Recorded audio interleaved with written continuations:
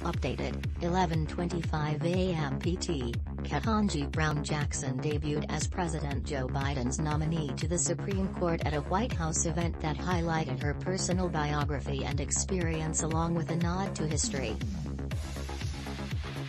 Jackson, 51, would be the first black woman to serve on the court.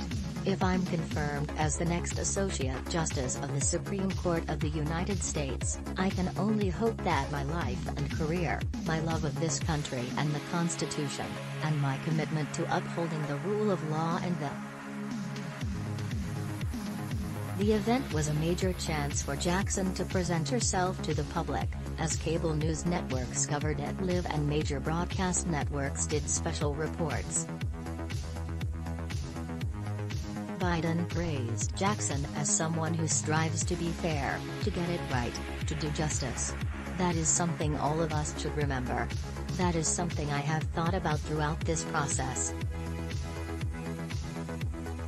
Biden noted her experience on the U.S. Sentencing Commission, making her unique among nominees, but also highlighted that she had a brother and two uncles serving as police officers. The president mentioned that the Fraternal Order of Police, at times in disagreement with Jackson on issues of criminal justice reform, issued a statement saying that there is little doubt that she has the temperament, intellect, legal experience, and family background to have earned this appointment.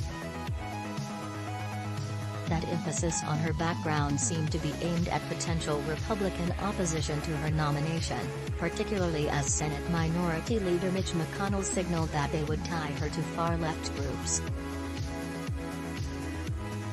In her speech, Jackson talked extensively about her family, including her father, who made the decision to go to law school after working as a public high school teacher.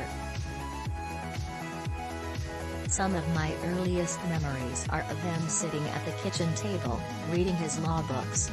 I watched him study and he became my first professional role model. She also talked another uncle who got caught up in the drug trade and received a life sentence. That is true. But law enforcement also runs in my family, mentioning that one of her uncles became the police chief of Miami. Previously, President Joe Biden plans to nominate Ketanji Brown Jackson, a judge on the U Court of Appeals in the District of Columbia, to fill the Supreme Court seat following the retirement of Stephen Breyer. If confirmed, Jackson, 51, would be the first black woman to serve on the court, fulfilling a pledge that Biden made during his presidential campaign. She has been a leading contender to be elevated to the High Court. Last year, 3 Senate Republicans joining with Democrats to confirm her to the influential D.C. Circuit.